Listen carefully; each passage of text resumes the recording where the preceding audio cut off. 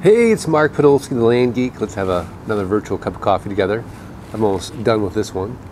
So I want to start today with an interesting story. I was listening to a podcast by the brilliant Scott Jurvetson from Draper Fisher Jurvetson, this big venture capital firm, and they invest in famous companies like Elon Musk's Tesla, SpaceX. I think his first big hit was Hotmail.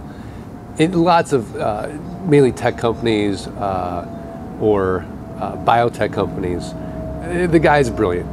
But during this interview from This Week in Startups, I thought it was really interesting, and this is what I took away from him.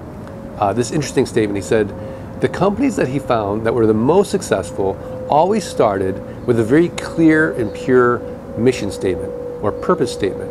For example, Tesla's was to make the environment better by getting rid of these gasoline vehicles. Google's was do no evil.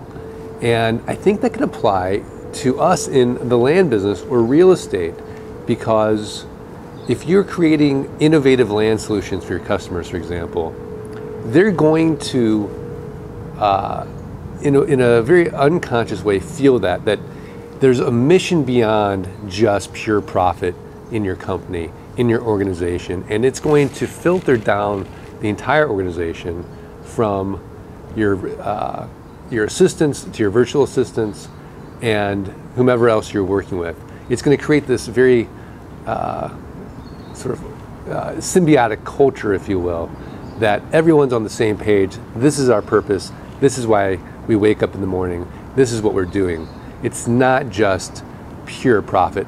Obviously, every company needs to make a profit to stay in business, so that will come, but the takeaway is start with a pure mission statement.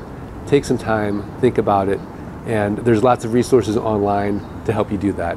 If you want to learn more tips, tricks, techniques on how to make an incredible income, passively or actively, buying and selling raw land, go to www.thelandgeek.com, download for free the Passive Income Blueprint, 3 Fatal Land Buying Mistakes, and get delivered each week our weekly podcast.